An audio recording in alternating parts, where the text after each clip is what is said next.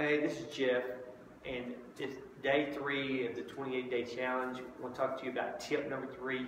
That's basically setting small objectives each day to help you achieve your dietary goals. Now, what I would tell you is you want to choose 2 or 3 things that you can do every day to have a positive impact on weight loss, right?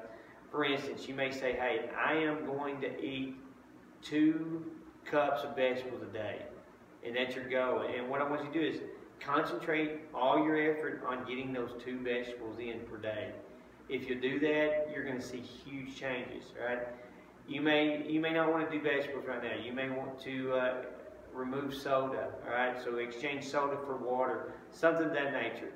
But what I would tell you, whatever you choose 1 or maybe 2 things and really work on accomplishing those things every day. I'd even tell you, get a calendar, all right? And every day you're successful, put a mark on that calendar, right? And at the end of the month, you look, if you've been successful with that specific objective, you're going to see weight loss, right? If your calendar's not filled up with basically putting a P for accomplishment or an A for an accomplishment on that, and it's just a blank calendar, chances are you're not going to be successful, right? But if you'll take small changes, right, and work them every single day, that's where you're going to see success, right?